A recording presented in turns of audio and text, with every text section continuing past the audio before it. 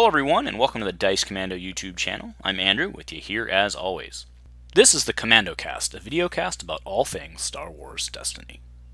This video and others like this one are possible thanks to viewers like you. Please show your support with a like and subscribe, and be sure to hit the bell notification icon so you don't miss any new videos. If you want to get involved with the channel, consider becoming a channel member. There are many benefits to channel membership, including access to our Discord, exclusive deck tech and strategy videos, and the opportunity to help create channel content. I want to sincerely thank all our channel members, as I truly couldn't do this without your support. You guys rock. Go Commando. High Stakes Set 3 from the Renewed Hope Committee is shaping up to be quite the set so far. Week 2 spoiler review coming at you.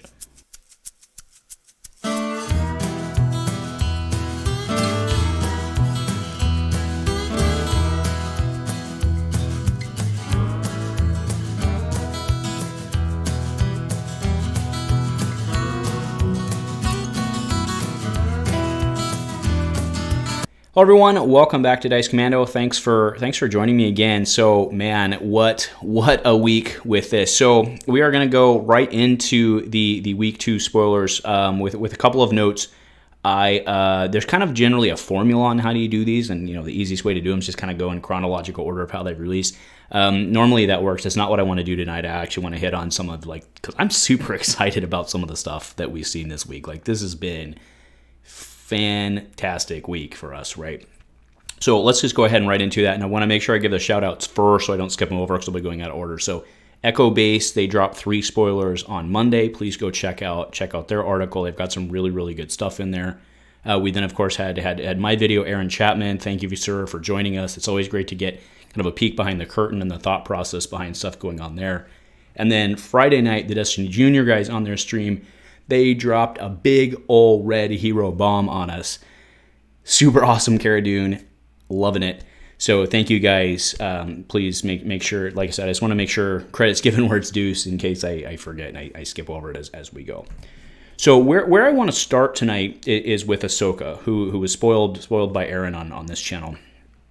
So Ahsoka Tano, Searching the Galaxy. She is a 14-17 blue hero character, no subtypes, with 12 health. She's using the Empire War die, which is really cool because you can recycle that. I know that die, we rolled it a lot of times in testing, but never really in a tournament, so it'll be cool to see it hit the table, and I think it will. So it's 2 melee, discard, shield, and a resource with that blank, but her PA is exhaust 2 weapons, attach this character to roll those weapons dice into your pool. I did see the question asked, actually, which is I wonder why you have to exhaust the weapons, since you can only use a power action once per turn. That's kind of interesting. Maybe we'll see. I think that was a really smart observation. So maybe we'll see some stuff that lets you basically, because there's stuff out there like Rebellion. What was it, Rebellion Leader or whatever it was? That the hero version of Admiral, or sorry, the hero version of Grand Moff kind of let you do that. But anyway, I just thought that was an interesting observation. So the reason I wanted to start with her is I think there was some, relatively lukewarm reception on Ahsoka. There was a lot of super excitement out of the gate because let's be very clear, Jarkai with her looks really freaking phenomenal, as well as her lightsabers, which we'll kind of touch on at the end here. But her with the Jarkai build looks really good. And I think some of the lukewarm reception was man, she's in that 17 slot, that's a little high.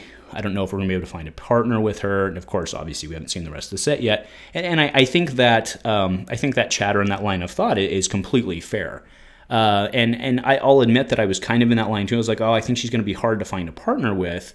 However, or not really however, and again, I grant that. But I think with this card I'm showing now, I think it's pretty clear why she's at 17, or at least to me, I think it's pretty clear. So this is Cara Dune's Blaster. This is a 2-drop red hero weapon upgrade. It has, interestingly enough, it was pointed out, this is the same as Luke Skywalker's X-Wing die, but it is 1 range, 2 range, 2 range for 1, plus 2, a shield and a blank. Attached character's weapon dice showing blanks may be resolved as melee damage with a value of 1. If this updates on Cara Dune, it gains redeploy. Right, so right out of the gate, this is really scary with a Jarkai build, right? Because Jarkai gives you the +1 on your weapons, and it lets you carry extra weapons, And this one means that those weapons can resolve their blanks as one melee, which then would get the buff from Jar-Kai, right? So now, what does Ahsoka being 17 have to do with all that? Fair question. But my point here is that if you're running this with like Cara Dune, for example, who we'll look at in a second, that would be a really, really scary combination with Ahsoka at 16, right? Because Ahsoka being able to just roll 2 more dice in that are guaranteed to not hit blanks, right? You're guaranteed to get value out of them is a really, really scary prospect. And to be clear, it doesn't stop, right? Ahsoka being at 29 doesn't stop her, right? I'm not saying she is, but even if Ahsoka was at 29, it doesn't stop her from playing this card. It doesn't.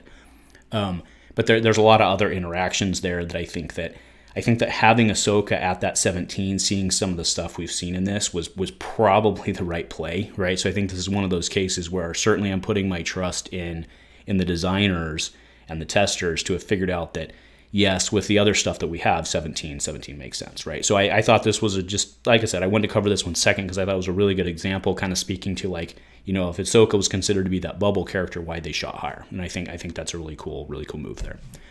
All right, so boom. I am so freaking excited about this card. Like, this card is awesome, right? And again, I'm not all the way through Mando yet. I've actually got a couple episodes under my belt now. We have met her, but I know enough to know that Cara Dune's blaster is not actually Cara Dune's blaster because she took it from the Mando.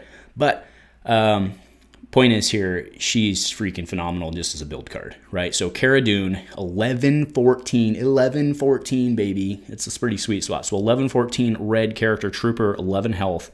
1 melee, 2 melee, 2 melee, shield, resource, and a blank. If this character has a weapon on it, you may resolve her damage sides as ranged. Pretty sweet. PA, resolve this character's character dice showing damage and either increases the value by 1 if it's against a villain character, meaning as if you're resolving it against a villain character, or give a character 1 shield if it is against a hero character, meaning if you're resolving it against a hero character. Right?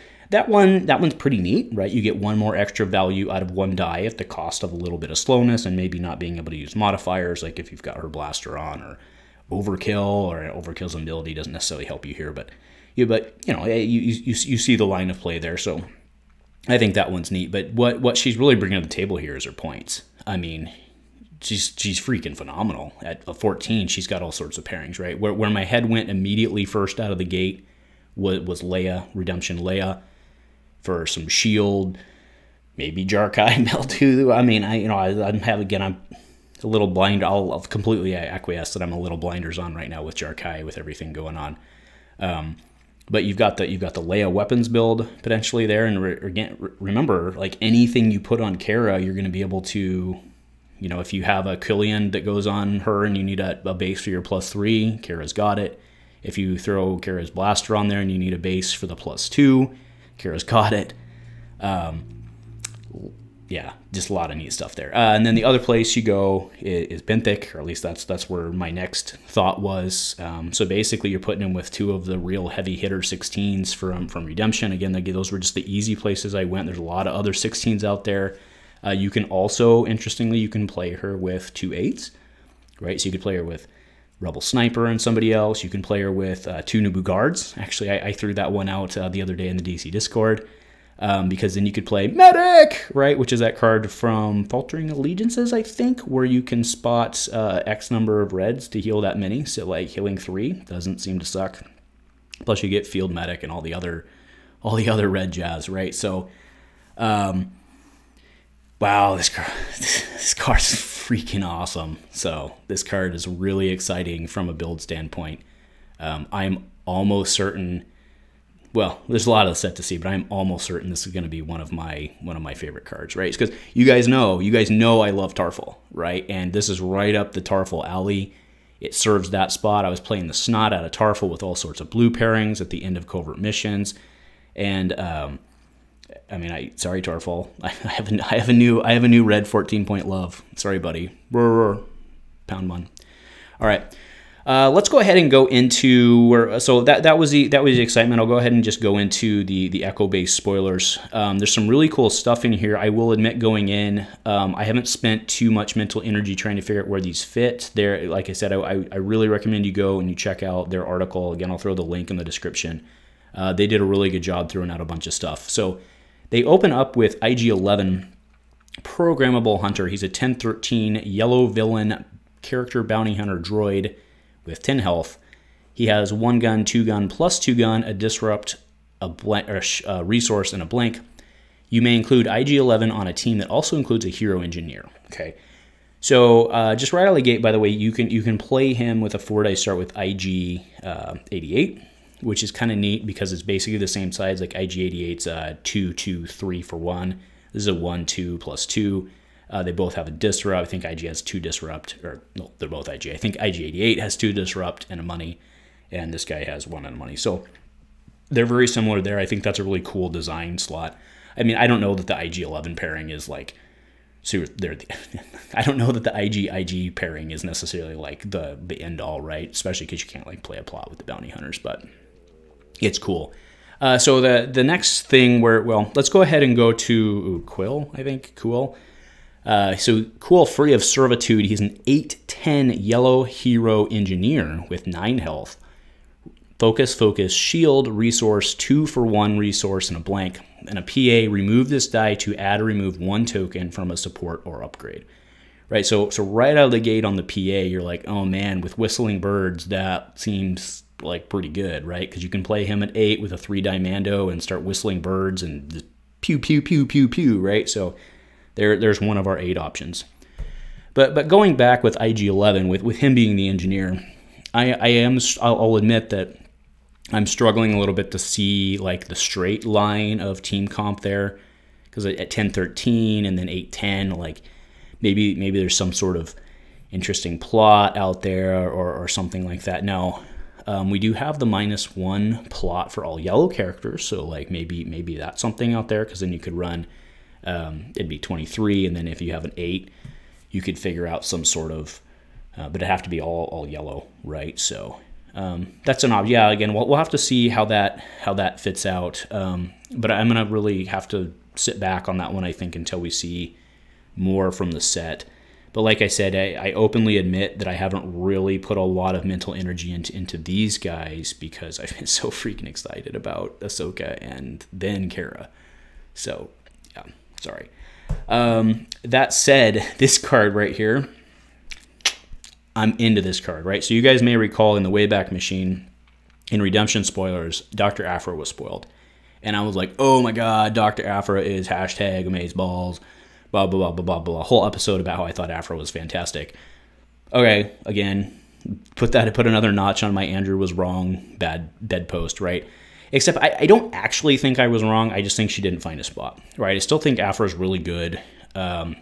And I think this card might really help, right? So this is a yellow villain event for 0, self-destruct. Either discard one of your droid supports or defeat one of your droid characters to deal 3 indirect to an opponent. Now, I probably don't want to defeat my droid character. I mean, maybe that fringe case is there, but more than likely what I want to do is use Aphra to drop a Viper probe droid, hit you for 1 indirect, and then self-destruct it, throw that probe droid at you, and blow it up. Because remember, your Viper probe droids, not only are they 0, but you can only use them if you spot a red character. So if they take out your red character, at least I can turn my Viper probe droids into floating thermal detonators, right? That seems pretty... Actually, it would be not thermal detonators in that case. It would be improvised explosives. But still, I really like this card. Definitely going to try it with Aphra. I mean, that's really all I can think of right now out of the gate. But I think this one is... I think this one's pretty worth playing, right? Because like even if it's early and I drop a Viper probe droid, I'm still going to throw it at you even early, right? Just to get it out of my hand. So yeah, I like this one. All right, so going back to, like I said, it's kind of a bit out of order, and this is why you go in order. But like I said, I wanted to come out of the gate swinging. So Ahsoka Tano's lightsaber. This is a 2-drop hero blue weapon, 1 melee, 2 melee plus 2 melee. Shield and a blank, shield resource and a blank. While it's on Ahsoka, it's non-unique. If attached character has exactly 2 weapon upgrades on it, increase the value of this die by 1. Right, so it's kind of funny, right? Because, and again, we talked about this with Aaron, but you can have basically 2 of the idea is you can have 2 of these and then like a Valor, which is really amazing, or something else like an ability on Ahsoka, and then they get the bonus. Or if you go the Jar Kai route, you're going to end up with more than 2, so you'll lose the bonus from this. So maybe this isn't necessarily what you play in the Jarkai build. I mean, it's still a really decent weapon. But, you know, at this point, there's probably other better things out there for, like, the Jarkai build. But again, if you just need to overload weapons, you can go with it. But, yeah, and I think that's why, like, I think this is cool. I think it hits design flavor on, like, all cylinders. I just think that probably, I don't know, I really struggle not to see Ahsoka with, like, a Jarkai build.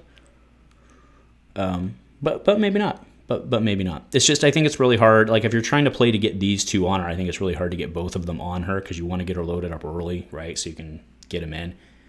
So I think probably functionally this one gets played for other stuff. But keep in mind, we do have rotation coming at some point. So that position certainly may change. We then have Kyber Quest. Exhaust one of your elite blues to play a blue upgrade with cost of 3 or less. It's a neutral event for 0, but it is certainly not without cost, right? So I think this one's really going to depend a lot on basically how bad. I think this one basically is how well can you abuse the Jedi Padawan, right, or the Jedi Apprentice. I always get that confused. But the 7/9 blue character who's elite, and then his weapons have redeploy on him, right? So I think that's basically what this one comes down to. There are certainly some, because it's a blue upgrade, so it doesn't have to be a weapon, right? So there are certainly some, but it's cost 3 or less. So there are certainly some situations in which you might want to just out of the gate drop, you know, a 3 cost ability on somebody. But I think probably if you don't get this one round 1, generally you're probably not going to use it unless you do have somebody who's fodder like the Apprentice. So this one is now again. Aaron mentioned specifically that this was basically his homage to the card Destiny, right? Which was, I believe, I believe it was a Spirit of Rebellion card. I think. I'll put it up, of course. So I mean I think this card fills its niche, but I think it's one of those things where you have to really get it early. But you can make the same argument for binds, right? So fair enough. All right, and then last card we have is Pitch In. This came out with the Destiny Junior spoiler, so this is a 1-cost event hero red. Spot up to 3 red upgrades to gain that many resources. More of a late game card in this case. I do have to question how valuable it is because, you know, we've seen, I think, a lot in the current meta, at least in the current meta, that you tend to have a lot of resources don't tend to be a problem after like round 3, right? For the most part. I mean, resources are always something you have to manage. I get it, but like with the way that people are running like merchants and stuff like that, I don't think you're generally hurting for money after like round 3, which is probably when this is really valuable. So. And again, it's hero, so you can't necessarily use this for like a Blizzard or something like that, right? That would be maybe the other spot. But then again, if you're playing Blizzard, you're probably not paying upgrades. So yeah, I don't know. I don't know how useful this one is because it's another one of those where like you don't want to see it early. So then like if you're playing like, you know, generally if you're playing cards you don't want to see early, then they probably shouldn't be in your deck. I don't know. So I mean, obviously, you know, you always have cards you'd rather see earlier game and rather see later game. But if you clog your deck up with too many cards, right, because what you're trying to do here is basically get 2 late game cards, right, because what you're trying to do is make money to play something else that you want late game is what I'm saying here, right? So I don't know about this one, but again, there's a lot more set to see. So anyway, yeah, that is it today, folks. Week 2 rundown, just the 9 cards. There are some other cards that came out literally about 15-20 minutes before I sat down to shoot this. Those are week 3. Those are week 3. So we'll be touching on those in a week, but make sure to go check those out as well. So again, thanks guys for popping in. Huge thank you to Aaron and his guys and everybody involved in playtesting over there. This is really shaping up to be something awesome, and yeah, we're very, very, very excited. So thanks, guys. Thanks for watching, and go Commando.